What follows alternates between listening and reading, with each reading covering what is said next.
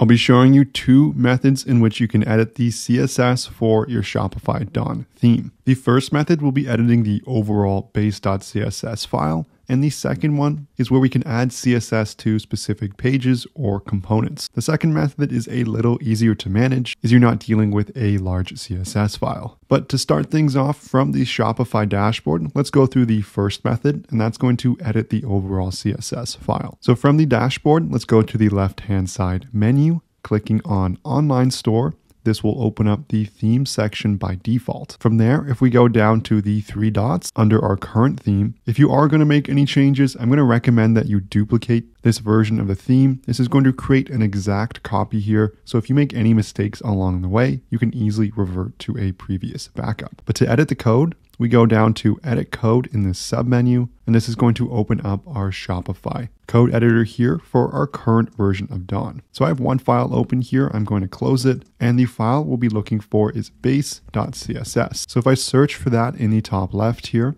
it should be under our assets folder, and then we can see base.css. So for the Shopify Dawn theme, this is our main styling file here. So if you wanted to add any newest CSS or any extra code here, as you can see, I added a Shopify section announcement bar. This is to make it sticky on top. I'm going to recommend just adding it at the bottom here to make it easier to find for you later. For example, on my Shopify store now, I have a sticky announcement bar at the top. And if I went to my CSS file, I can just go and remove this code here, hit save in the top right. And if I were to go and reload my Shopify store, scroll down, and the bar will not be sticky anymore. So that's editing the overall base.css file. As mentioned, the second method is going to add the CSS inside the theme itself. So if we navigate back to our theme page here, I can go to Customize, and this will open up my Shopify theme editor. As an example, let's say I wanted to go and change the product title by adding a custom bit of CSS. I can click on an example product here, and I can see my title. And if I click on the product information section, and I scroll down to the bottom on the right-hand side,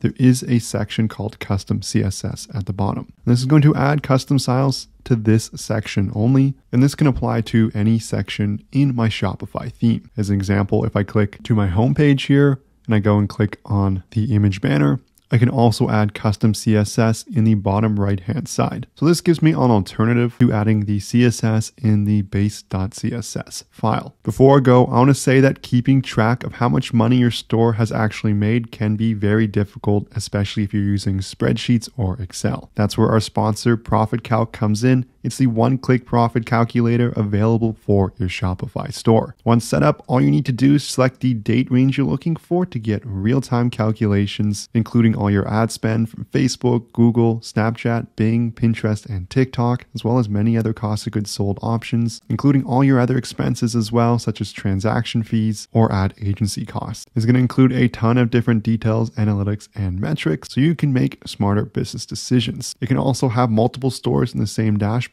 if you run multiple Shopify stores, and you can get started with a 15-day free trial. You can find it in the Shopify App Store by searching Profit Calc and looking for this logo in the top left. There's also a link in the description below that will bring you to the Shopify app page directly. So this concludes the video here on how to edit the CSS for your Shopify Dawn theme. If you enjoyed this video, I would love it so much if you smash that like and subscribe button below. If you have any questions, leave a comment. But thank you so much for watching, and I'll see you in the next one.